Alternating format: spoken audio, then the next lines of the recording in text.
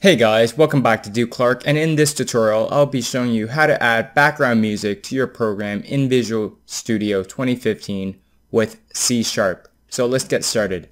First, what we want to do is we want to start up our Visual Studio, and now what you want to do is you want to click on New Project, and you want to save it to your desktop, and you want to make sure that Windows Form application is clicked, and let's just name it Music and click OK. Now what we need to do is we want to go to our toolbar and we want to right click and we want to click on Choose Items and we want to click on Components and we want to look for a Windows Media Player. Make sure that's checked and click OK. I already have it. So now what we need to do is you want to scroll down and look for a Windows Media Player, and if we just drag it onto our form, as you can see, we don't want to click on the music to start playing. We want the music to start in the background when the program is running. So I'm just going to delete this. So what we need to do is we need to double click on Form 1.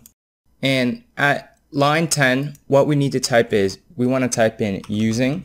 And we're going to tell it to use Windows Media Player as our player. So WMP LIB and semicolon.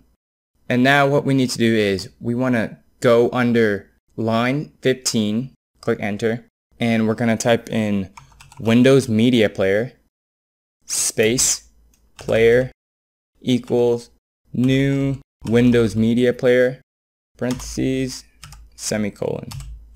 And now we're going to add music to the background. So what you need to do is you want to go find whatever music you have. So I have my music right here. Where is it? So the file that we save our project to is on our desktop. So what you need to do is click on the folder, and now you need to click on bin, debug, and you want to drag your MP3, just move it to here. And so I'm going to copy the name so I can remember it. Now I'm going to go back to Visual Studio, and under line 19, I'm going to type in player.url equals, and I'm just going to paste in the name of the music.mp3. So we're just telling where the location of the file is, and make sure there's a semicolon. And now we're going to go to Form 1 under line 24. Type in player.controls.play parentheses semicolon. Now we are done.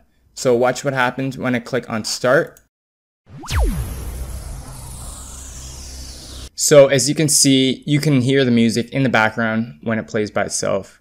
So that's it guys, that's how you add background music to your Visual Studio 2015 program. Thanks for watching. Don't forget to rate, comment, and subscribe. And if you want me to make more tutorials on how to, do stuff on Visual Studio, just write it in the comments below. Check out my channel, and I'll see you next time.